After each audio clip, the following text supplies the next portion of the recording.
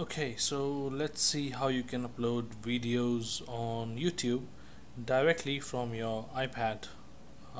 First, let's go in Photos.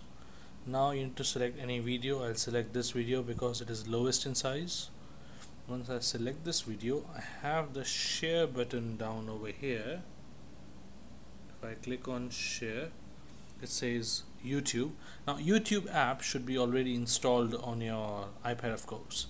Once you click on YouTube, it will ask you to fill in the details. If I say test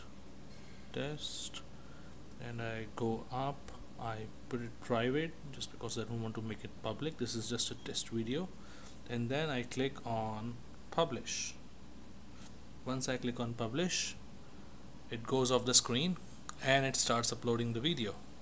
Now pay attention to this. Once the video is uploaded, I'll actually get a prompt that says that your video has been uploaded. So now let's wait for a few seconds and see as we get the prompt.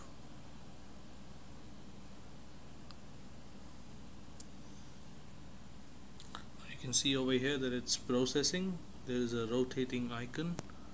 I'm sorry if the video is not clear. I'm using a mobile to record this video.